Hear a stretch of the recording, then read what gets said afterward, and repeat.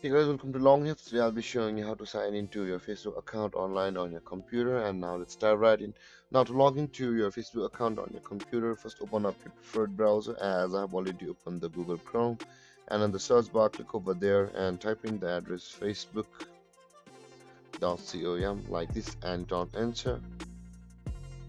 And then you'll be directed to the home page of Facebook, where you'll be required to enter your username or your email address with which you have signed up for a Facebook account and your password. So let's do that. Let's remove these and let's enter our email address over here like this.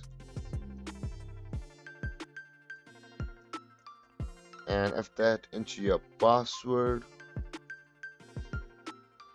And after entering your password after entering your email address and your password, but guys, if you have forgotten your password, you can always retrieve or reset your Facebook accounts passwords from over here, which is the forgot password. If you click over there, you'll be taken to a procedure where you'll be able to retrieve or reset your account's password depending upon what you want to do.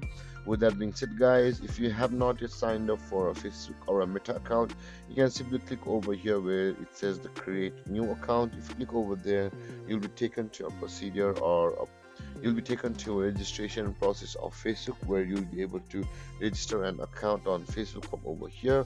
With that being said, guys, after entering your email address and your password, simply click on login like this, and then you'll be signed into your Facebook account.